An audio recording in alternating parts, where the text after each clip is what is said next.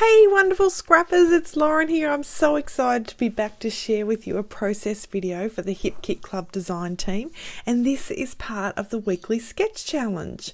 Now, because I scrapbook mostly in a 9 by 12 inch format this year, I've had to squish my sketch a little bit, and it's just a little bit different, but I think I've added most of the elements on the sketch, if you get my gist. Now, these absolutely adorable photos are of my children 9 years apart on Easter morning.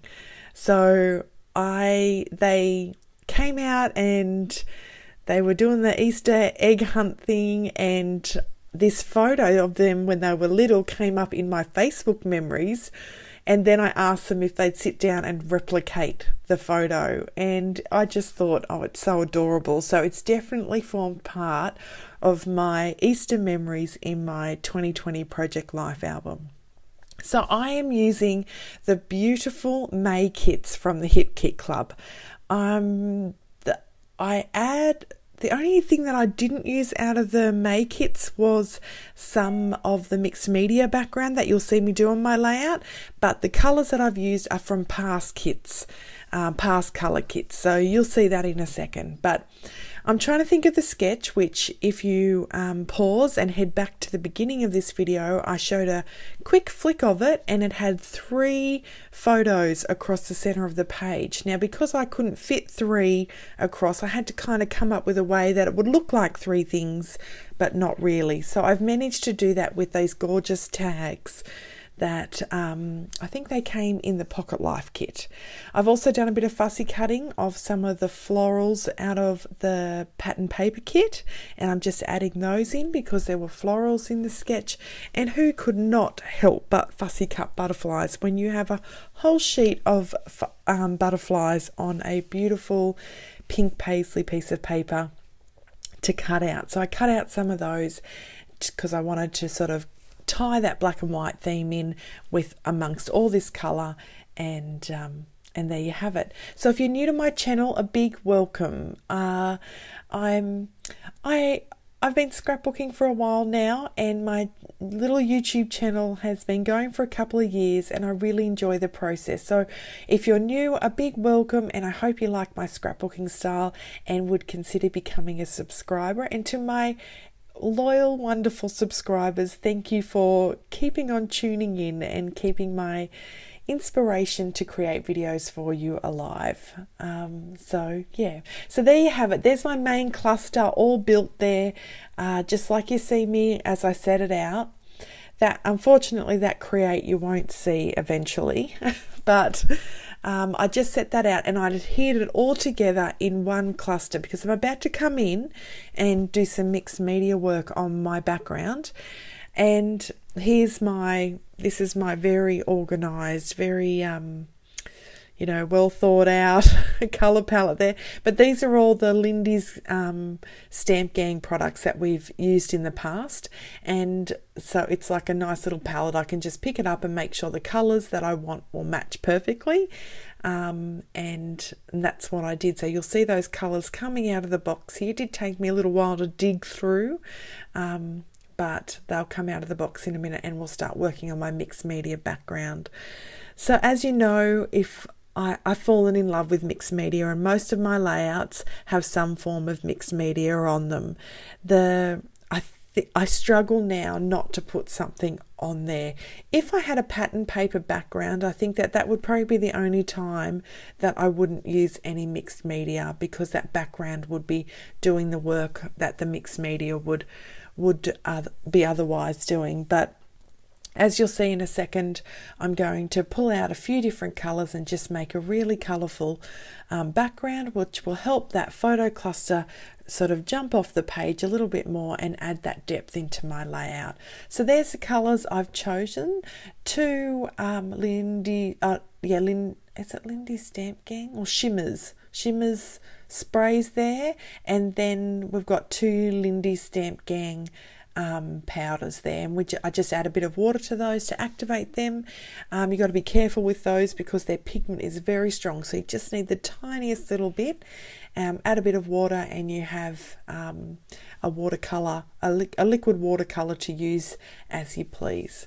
So on my white cardstock, I'm just applying some clear gesso. Clear gesso seems to work for me because when I used to use white gesso, the white would just be not the same white as my page, and it used to drive me crazy. So I now use clear gesso when I'm applying it to white backgrounds, and that I think is just the Dina Wakley one that I use. And now I'm just going to start blending and adding some colours. These two colours, these pink and yellow, you've probably seen me use these in a whole bunch of videos because I love them. I love the way they blend together and make that perfect tone of orange there, that pink and yellow. And now they're running out.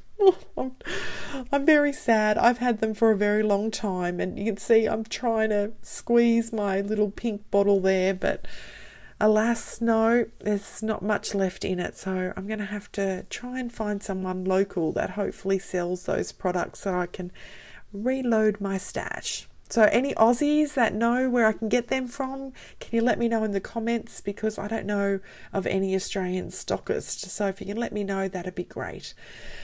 So as you can see, those four colours have come together and blended really well together to make a really lovely colourful background. I'm just applying a little bit more. I'm also having a bit of fun knowing that that photo cluster is going to cover up 90% of it. But I just love playing with mixed media and seeing what happens when I blend them and play with them and, you know, add colour on top of them and blotch them out like you've just seen me do. So I just enjoy playing. So even though all that mixed media in the middle there, you're not going to see, the joy is in the journey, isn't it? That's what I always say. The joy is in the journey, especially for a hobby like this. So yeah, so as you can see, my typical style is I dry off between colours, but I was just going crazy. This layout, I didn't have any kind of preconceived ideas other than the sketch going into making it. I didn't have a plan in place. I just was thinking about the sketch when I was pulling everything out, and so I was just sort of going with the flow for this layout, and sometimes it works really well when you do that, other times not too well.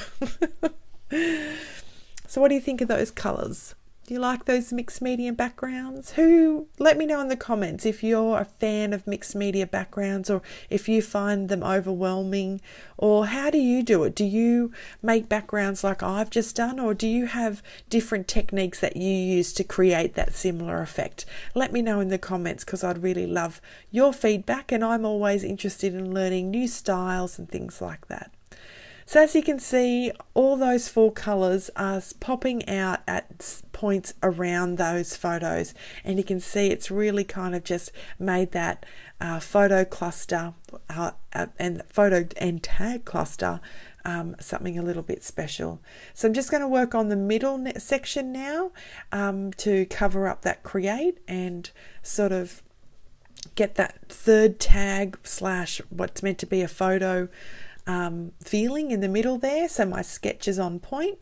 And then I'm going to add that beautiful die cut called Life there, and I thought this title, 9 Years Life, is that perfect title for the 9-year gap between these two photos of my gorgeous children. Boy, that 9 years has flown.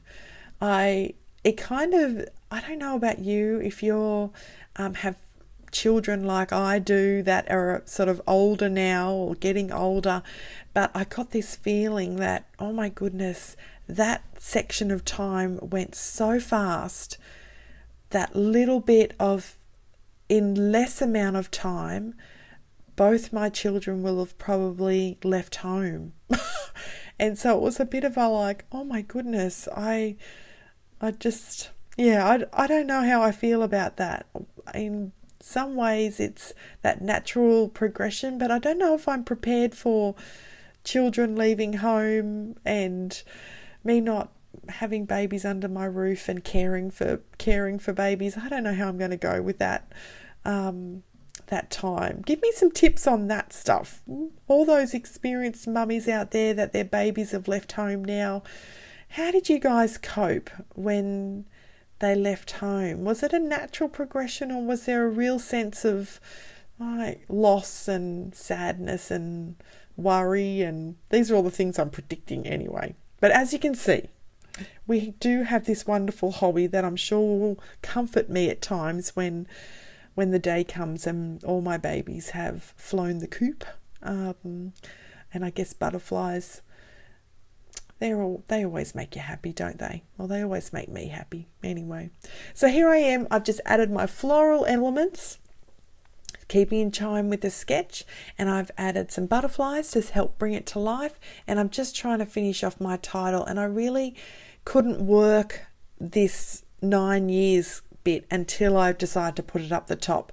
I wanted it all together with that life, but the font was just a bit too thick and it wasn't working. So up there in that corner, I thought looks good, and it took that sharpness off that edge of that card, and it helped that transition into the top section. And now I get to play down the bottom section, and I go a bit embellishment crazy. How cute are these dimensional flowers, which are probably not going to do my album any good, but they are so pretty, and they just had to be on this album. So, I mean, had to be on this layout. So my album is just going to have to work itself out. I don't know how it's going to cope in the album, but anyway. So here I am just playing with a few little embellishment clusters. This is really the last finishing off of a layout where you get to play with all these beautiful little bits and pieces and add those finishing touches on there. And I went on overload. There's a point where someone should probably stop me at this stage, but no, I keep on going. So we've got some of those beautiful products from Amy Tangerine, her new collection, that bow, those dimensional flowers, they're from the Willow Lane collection, the Crepe Paper Willow Lane collection. Those tags, they're from the Stamp Market collection, that little captured, that's a Stamp Market collection. I think it's called Modern Girl. And those beautiful cardstock puffy stickers that you see me working with there now, they are from the Amy Tangerine, that new collection as well, which is so bright and colourful and happy. So I'm just adding some journaling on, and I'm going to do some little love hearts here and there, and my layout is complete. So if you have not heard about the Hip Kit Club, I encourage you to head on over and check it out. The link is in the description below, so you can head on over and check it out. We've also got a fabulous Facebook group. You do not need to be a Hip Kit Club subscriber to be in the Facebook group. You can share your projects and just be a part of our wonderful community. We have such a good time over there, weekly challenges, lots of inspiration being shared, and everyone is so positive and lovely. So I encourage you to click on that link below and come and join our Hip Kit Club family. So there's my layout complete. Hope you like it, guys. Take care. Happy scrapping.